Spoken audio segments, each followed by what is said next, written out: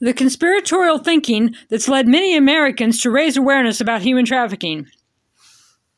What? That's what the MSNBC morning show demon had to say today, right? They are seriously, mainstream media, going on and on about the conspiracy theory of human trafficking. They themselves did shows on it, right? So they talked about it. They're okay with talking about it. They know it exists, right? But they never said children. Now that it's about children, well, you know, it just feels warm and fuzzy to, you know, think about saving children. What? It's happening everywhere.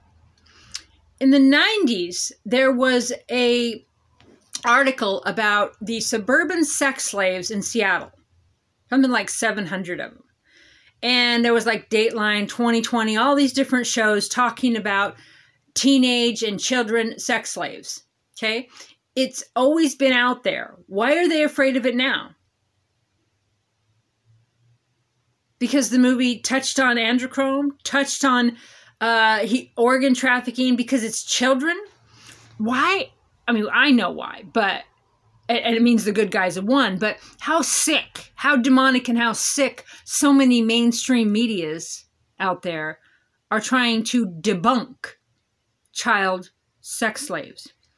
Now, the movie words it on the different headlines. They say human trafficking, and then they say the sex slave industry. They say child human trafficking. So they separate the words so that society can digest it slowly. I've known about it for decades. I've seen it on the dark web on Facebook, and I've reported it, and they don't care. They have their avenues of how they do it, and it's been out there for decades upon decades upon decades.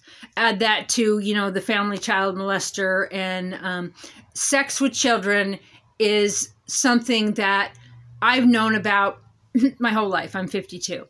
And the trade of it, and the organs, and the clones, and the breeding them for sex, underground tunnels, living in there to be for sex. And did you see the new Guardians of the Galaxy? All those cloned. They're doing disclosure everywhere.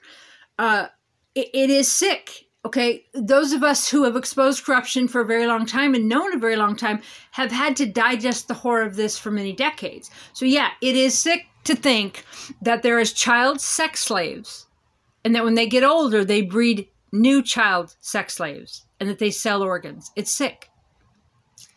It's time to feel it and do something about it.